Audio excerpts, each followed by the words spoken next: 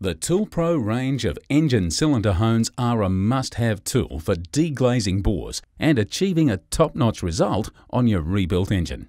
Here's how to get a perfect hone every time.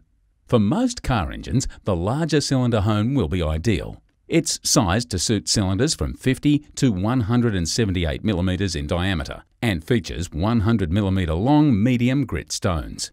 The engine block needs to be completely stripped before performing this task, making it easier to clean afterwards. With the cylinders free of as much loose material and old engine oil as possible, wipe some honing oil or 10W30 engine oil around the cylinder walls. Squeeze the honing stones together with one hand and remove the steel retainer from between the arms. With the honing tool installed on a power drill, insert the hone into the cylinder and maintain a medium drill speed, while quickly moving the drill up and down inside the cylinder. Remove the hone and check the bore for a good even pattern.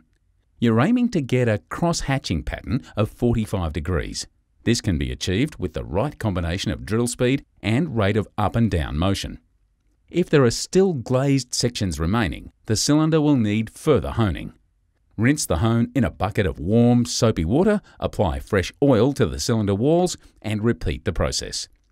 For a more aggressive hone, the pressure of the cylinder hone can be increased by tightening the adjuster nut downwards. The small cylinder hone is designed to suit cylinders of 32 to 89 mm in diameter. The process for using this model is exactly the same as with the larger engine cylinder hone. Once all of your cylinders are evenly honed, it's important to thoroughly clean the block with warm, soapy water or a degreaser solution. Pay extra attention to scrubbing the bores with a rag or nylon brush.